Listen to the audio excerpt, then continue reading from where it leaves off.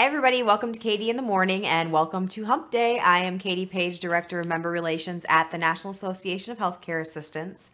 The other day, we talked a little bit about how family members feel. Those overbearing family members that come into the home or to the setting that are always over your shoulder trying to tell you what to do or complaining about something that wasn't done.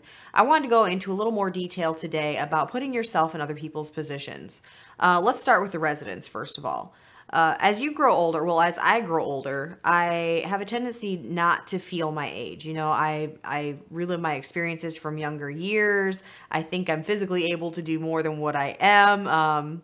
Hilarious story. The other day, I went to drop my kids off at daycare, and to the daycare providers, girls were out in the front yard and they were like doing flips, and tumbling around in the snow. And I was like, you guys want to see something? Because I used to be able to do front handsprings. Well, it turns out that Katie can't do that anymore, and I landed right on my rump roast. I left a beautiful little impression in the snow, but that's just an example of how I feel younger than what I am. And with residents, it is the same way. We don't know them the way that they know themselves. The things that they've experienced, the things that they've done in their life, and what they see when they look in the mirror is not a reflection of how they feel. So that's one of the things we have to keep in mind when we're putting ourselves in other people's positions.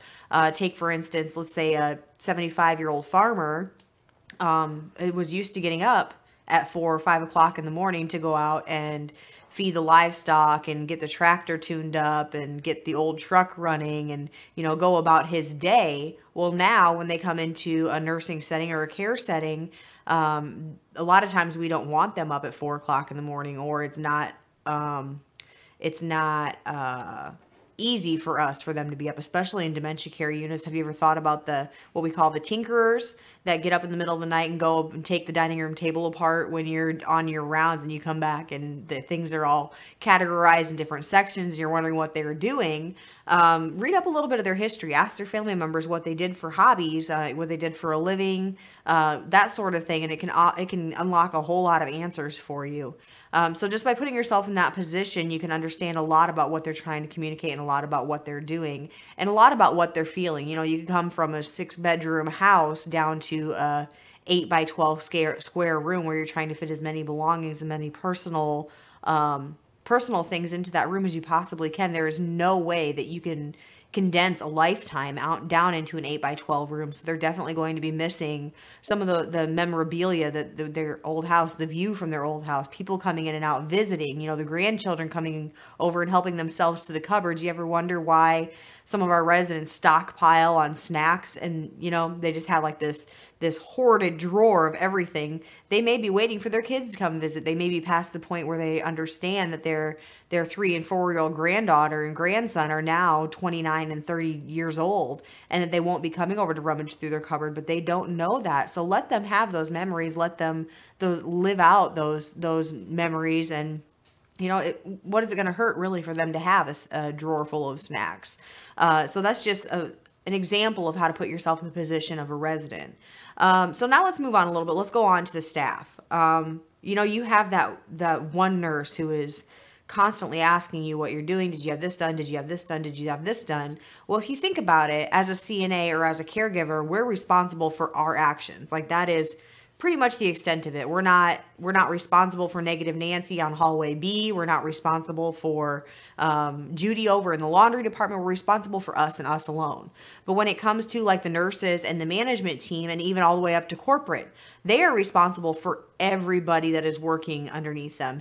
Charge nurses are responsible for nurses. Nurses are responsible for the actions of CNAs. So when you have that overbearing nurse who is constantly nitpicking at you and asking if you have things done, it may not be something directly related to you. It's just their job is part of their job is to make sure that we're getting our job done. And that's where it comes into play, the things we were talking about the other day about upping your professionalism by checking in and letting them know that you're getting things done on a regular basis. That overbearing nurse who I used to refer to as Nurse Ratchet back in my floor working days, will eventually stop asking these questions, because by reporting to them on a daily basis, they're understanding that you're getting everything done that you're responsible for, which will also help set that at ease. And if they're kind of on the crabby side, it may set them in a better mood as well. So now let's move on to the family members of the residents. we talked about this the other day. There could be a relationship there that we don't know about. You know, CNAs going in day in, day out, caring for people. We kind of see who comes in to visit them and who doesn't. And when we have a family member that lives, 6 blocks away and never comes in to see her mom or dad. Lori talks about this in some of her segments of Ask Lori Anything and in Pep Talks. You guys can look those both up on the NACA website under the members only section. You have access to all of the archived episodes of both of those. But she talks about how the CNAs used to judge her because she'd bring a container of curly fries into her dad once a month, or once a week or whatever it is, and then wouldn't come in to see him during the day. But the truth of the matter is we don't know what the relationship is between the parents and their kids, or the aunt and their nephew. They could have been like the worst parent in the world to them, and we would have no idea. So as those children are turning into grown adults, and they may have a responsibility to come visit their loved one, but there's no saying that they necessarily want to. And who are we to judge that? We're there to care for them in the best way that we can, but we're not there to judge the family members and the residents themselves. And another way of looking at it is, I'll give you guys an example of this one. And I know the other day I just gave you like 4 examples in a row, but I promise this is the only one. We had a resident who came in, and she was, off her rocker. Probably stage 2 to stage 3 dementia, Alzheimer's. You guys know the stage that I'm talking about, when they start hollering for people in the middle of the night that aren't really there, and you took things from their room that wasn't necessarily taken, but that's beside the point. So her son had cared for her at home for over 18 years. And he was like phenomenal. Cooked her gourmet meals, had her room and her house decked out. They went vacations. They went out once a week to eat. They went to see movies. They went to drive it. They did everything. He was a phenomenal caregiver to his mother.